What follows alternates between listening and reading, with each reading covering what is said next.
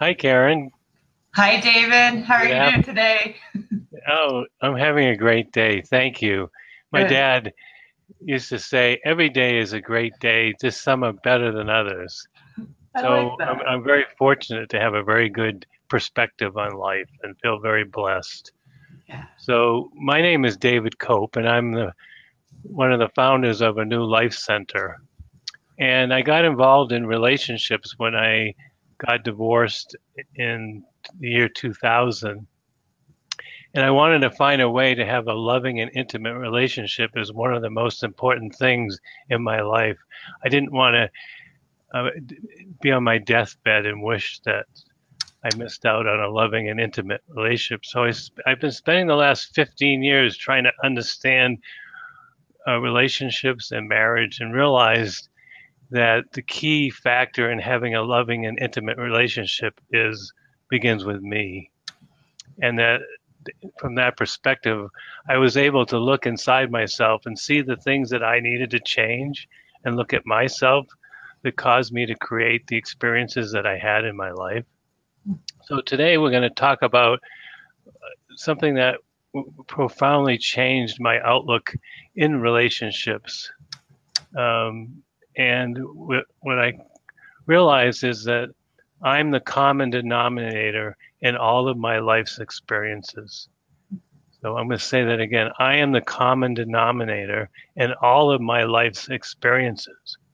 When I started to realize that, it was a profound shift in fundamentally being a victim and blaming others for why my life turned out the way it was, into allowing me to be my life to be a product of my choices and knowing that I can create the life that I dream about and have a loving and intimate relationship if I change myself. Because if I'm the common denominator in all of my life's experiences, then that empowers me to change and make a difference in my life and moving forward, because I'm no longer a victim to past experiences that somehow somebody had done something or caused me to have an experience.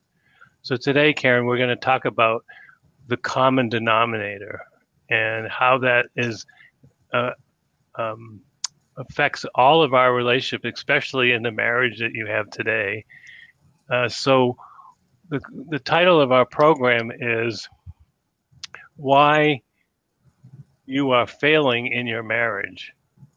So you are failing in your marriage because you are the common denominator in all of your experiences you've had in your relationships with men. Ken, would you introduce yourself a little bit and kind of talk a little bit about the common denominator? Absolutely. I'm Karen Seitz, and I'm the lead teacher for the relationship course at a New Life Center. And I've been involved with the New Life Center and training in these processes and educational programs for almost 4 years, which means I've also been applying these concepts and working on myself in my marriage for almost 4 years. And seeing myself as the common denominator and even recognizing that I was failing in my marriage was imperative for me to start making steps forward and stop going around in circles and trying to work on things in my marriage that I couldn't fix, because the thing I was trying to work on in my marriage was my husband, and I can't fix or change my husband. So for me, common denominator is looking at how I'm the common thread, or I'm the constant in my marriage. I'm the constant in my past relationships. And so if things aren't working, I have to look at myself, because I'm the only person that I can change. And that's what the common denominator allows us to do in a really empowering way. It can be really daunting to recognize that I'm the common denominator and not constant in my marriage or in all of my relationships. But that's a good thing, because I can do something about my experience. I do have that power to change myself. So once I can get through that overwhelming feeling, it actually makes things so much simpler and a lot easier to move through. Thank you, Karen. You mentioned one of the foundational principles of our relationship course at a New Life Center that's been evolving over the last 15 years is that the only person that you can change is yourself, and that's very empowering. The other fundamental concept that we work with in our relationships at a new life center, and part of the authentic intimacy group, is that you are responsible for your own happiness. Expecting your husband to make you happy is something that is not possible. So what we learn here at a new life center in a relationship class is how to learn how to make yourself happy, so that you're no longer looking to your husband to be the source of your happiness. And the third one is that intimacy really is and begins with a relationship with yourself. So if you feel like you're in a marriage that lacks intimacy and connection, and you feel like your husband is distant and you become roommates, the way to begin to break that problem down is to realize that intimacy begins with yourself. And building a relationship with yourself causes you to find intimacy within yourself and no longer look outside of yourself to your husband to create that intimacy within yourself. So understanding you're the common denominator of all of your relationship is actually a step towards building intimacy with yourself, because intimacy really is a willingness to see how I am the source of my own unhappiness. And it's very empowering to see your past relationships. You're the common denominator. So Karen, I thought it would be fun today to kind of do a little. It's kind of fun to look at ourselves as common denominators, but we do. When we start looking at ourselves, at first it seems scary because we've suppressed all these things about ourselves we don't know. And what the mind does is it projects on the people around us as the source of our unhappiness and internal unhappiness. And it's very scary at first to lift up the carpet and look underneath to see the things that we don't want to know about ourselves. But what you actually find, if you have a sense of curiosity, that it actually becomes kind of like a detective and trying to find the issues that you know have been plaguing you in your relationships and throughout all aspects of your life. So if our listeners want to go along with us, we're going to do a little exercise about the common denominator.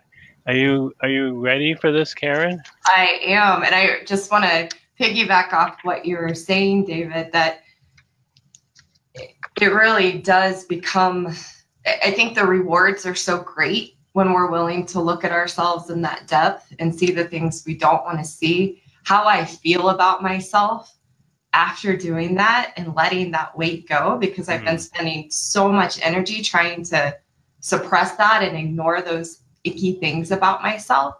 Once I see it, I get to let it go, and then I feel so good about myself. So the benefits far outweigh the discomfort of seeing the hard things about ourselves and taking a good look in the mirror. Okay. Thank you, Karen. So how many romantic relationships have you had over the course of your adult life, Karen? 5.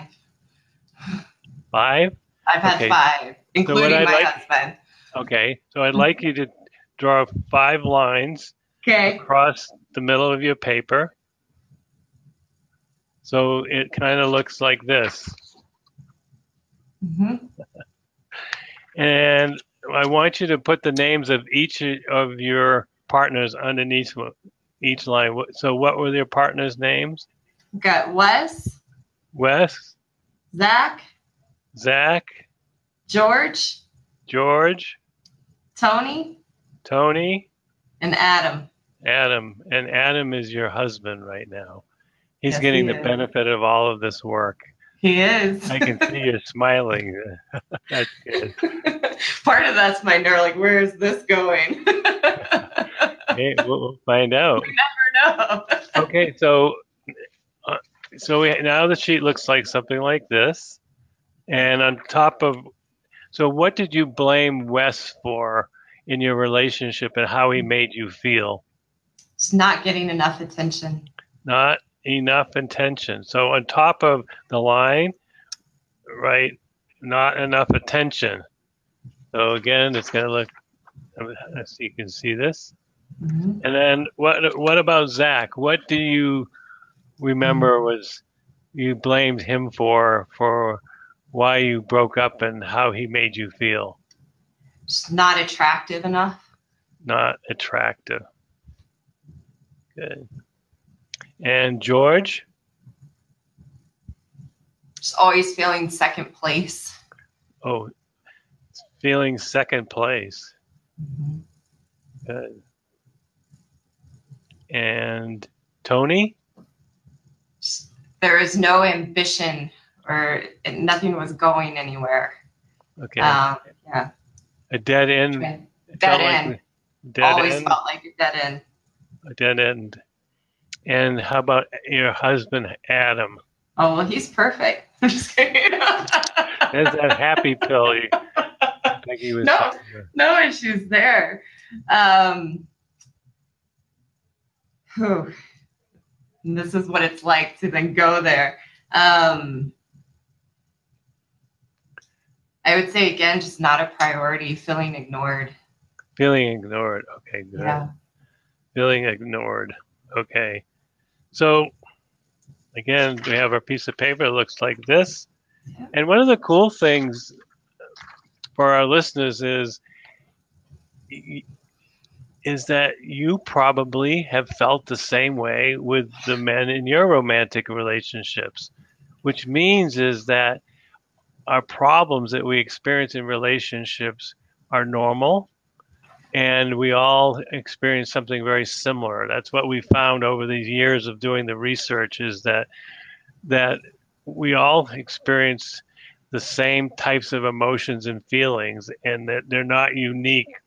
And sometimes we think, oh, I'm the only one that feels this way, and we look around the world around us and we see the happy couples and they're snuggling together and they look like they're having these loving and intimate relationships, and we feel like we're the only one that didn't get the manual, and somehow we're the ones that are losing out in life. But the cool thing is, when you do this work enough with enough people, you realize we all share the same similar issues. And the good thing is that because we do, that they can be resolved. Because if we think we're the only one and our problems are unique, and we're really kind of in trouble. Yeah. So, Karen, what I want you to do in understanding the common denominator is realize is that you are the common denominator to all these relationships. So I'm just going to cross out Wes and put Karen, and I'm going to cross out Zach and put Karen. I'm going to cross out George and put Karen. I'm going to cross out Tony and put Karen, and I'm going to cross out Adam and put Karen. So what we begin to see when we change this is that Karen is the one that has these feelings about herself, and each one of these are relationship, and the men in the relationship with just context for Karen to realize that these are issues within herself, that the men are not the source of the issues. They just bring out these issues within yourself. And that's the power of the common denominator. So what did you, when you do this, Karen, what do you begin to understand in this exercise? Well, one is that all the things I felt in each relationship, those were a common theme in every single relationship. Not enough attention, not attractive, feeling second place, feeling felt like a dead end, feeling ignored. Those came up in every single relationship. They weren't unique to those individual men that I was with. And what I also began to see in this is, when I blame Wes or George or Tony or Zach or Adam for how I'm feeling about myself in those experiences, I become trapped in that. And there's nothing I can do to change it, because I want them to somehow change it, which of course is impossible. I can't go back in time, and there's nothing they can do. There's nothing anyone can do to change these experiences of myself. So by why is that? It seems counterintuitive. If we can, you would think if I can get my husband to change, and if he's just a little more romantic and pays a little bit more attention to, and gives me and listens to me and kind of has my back, and why if he had all of those things and was doing those, I wouldn't feel the way I feel. It's what the mind wants to tell us. What's the why? What's the fallacy of that? Why is that an erroneous assumption? Yeah, well, it's fascinating because my husband has tried to do the things to make me not feel these ways. And what's been really interesting to me is, you know, one of my big complaints is, well, I don't get enough attention. I don't get enough affection. And then when he starts to give me those things, it's so interesting because my walls go up, and then I'm angry that he's even trying to do that. And it's like, oh, it's too much. Like, it's too much attention, or you're not doing it the way I want you to. Yeah. So it really goes back to that central theme that we're really trying to pull through here, is that there is nothing anyone or anything can do to make me happy. I could have the most perfect man in the world who did everything right. And yet, if this is how I feel in myself, he cannot change that. We often use the description, it's like we're a cup with holes, and it will fill me up for a little bit, but then I'm needing more and more and more and more, and constantly on that hamster wheel and never feeling fulfilled, because I have to find these things within myself. And, you know, the quote that I put up the other day that Peggy said is so true, that nobody can make me feel as good as I can make myself feel. And by applying these things and looking at myself and realizing it's not the men that made me feel this way, then I get to let those things go. And it's true. There's nothing my husband can do for me to make me feel as good as I feel when I do what I need to do for myself, and I'm doing the things to make myself feel happy in my life. It is irreplaceable. And thank you, Karen. And that's kind of a good reminder about what intimacy, authentic intimacy, is about, is not looking to my husband to fill me up. Because as long as I, like you said, I have holes, meaning I can't fill myself up because I have all these holes in me. And when I ask my husband to do it, it doesn't work because it just goes through the holes. So authentic intimacy really is plugging those holes, learning how to do that, and then filling your cup for yourself. So you're no longer looking to your husband or people outside of you to give you that which you weren't able to give to yourself because you had so many holes. And then you begin to build a foundation of what true intimacy is that you have a relationship with yourself and you're filling yourself and not depending on somebody else to do that for you. And what's also really neat, and I had a client this morning experiencing this, is when I start to do those things for myself and I feel good about myself and I'm taking responsibility for my happiness, I start to recognize all the things my husband is doing to care for me and show me affection. And it's me that's changed. And now I can recognize those things. And so I had a client in this morning who said, she's working on her marriage, and she said, everything's different and it's going well. And I think I want to stay and keep working. And he's responding so differently to me, like he's changed. And I reminded her, I said, you're the one, she's doing the work. She's taking the program. And I said, you're the one that's changing. And so your experience of him is changing, but he's always been there. You just haven't been able to see him. And she was so excited about that. And you have to experience it to really know it, but that's exactly how this works. Thank you, Karen. So can you share a little bit about what you would teach somebody about the common denominator and using this little example and one of the problems, and how we can simplify this and how this becomes a solvable problem? Sure. So when we look at how we're feeling about ourselves, and we want to put the blame outside of us onto our past relationships and the men we've been with, or our husband or our partner, then that becomes an unsolvable problem because I can't change them and they cannot change me. So I become stuck and I go around in circles. And what tends to happen when I look at my relationship problems that way is I become really overwhelmed. I feel hopeless. I feel helpless. I feel really angry. And I'm constantly trying to get these things outside of me to change and constantly trying to control my external world. And I can't. So I end up typically feeling my problems feel so much bigger than they actually are, and they are unsolvable. So what I teach is when we look at, nope, okay, I'm the common denominator in all of these experiences. And in fact, I have felt this way in every single relationship. Then it becomes clear to me that I am the common denominator and that I play a role and I play a part. And my role and my part is the only thing that I have any control over. So then I can simplify this down and the problem becomes solvable because I can work on myself. I can change me, and that makes it solvable. So then instead of feeling overwhelmed and angry all the time and out of control, everything actually feels simplified and manageable because the only person I have to work on is me. And all those experiences start to change.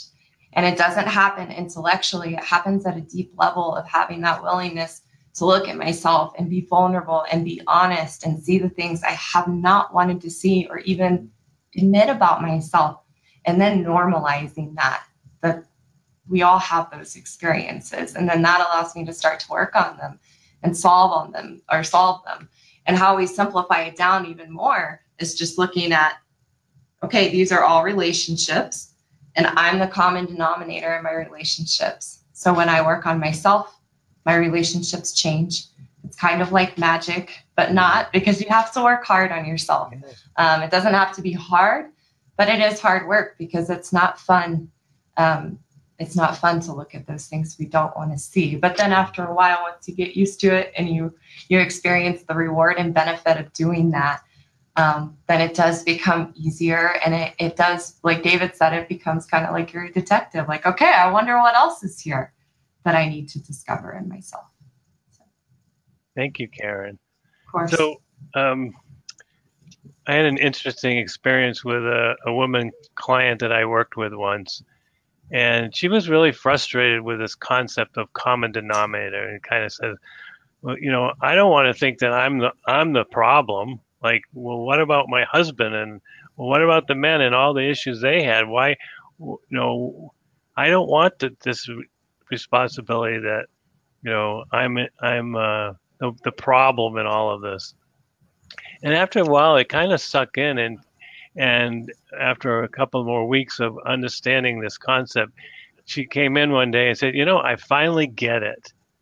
And she said, I like it. Now I used to want to be in control of my husband and make sure he's doing what he's supposed to be doing and doing this, always controlling him. It never worked. Now I actually get to still be in control, but I get to be in control of myself. And she said, I finally get it. It isn't about him and changing him. It's now I can still be in control in my relationship, but now I actually have control of my relationship because when I change myself, everything else around me changes. And she finally got it. She was a little bit stubborn at first, but that's perfectly fine. And that's how she grasped it. Like, no, I can be in control of having a happy marriage now. Yeah. She really enjoyed it. Yeah, it's true. So, Karen, can you kind of give an overview of the common denominator and why it's so important in realizing why our listeners' marriages are failing?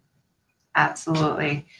What we've been talking about is how to see that you're the constant in your issues and challenges in your marriage, and that you're also the constant in all of your experiences of your past relationships and current relationships. And even though that can seem daunting and overwhelming to realize and to see that you are the problem, that's actually a huge step forward in starting to turn your marriage around and start working on yourself to see how you're showing up and what you're bringing into the relationship that's causing you to have the issues and challenges that you're having. And when you start to do that, then you can start to change, and your experience of the whole relationship begins to change, and the experience of your husband begins to change. And what's even a deeper thing to realize with the common denominator is all the things I listed about how I felt in myself or felt about myself that showed up in every relationship. My husband can feel those things in me. So if I'm feeling desperate for attention or affection, he feels that in me. He might not be aware of that or conscious of that, and he responds and reacts to that in myself.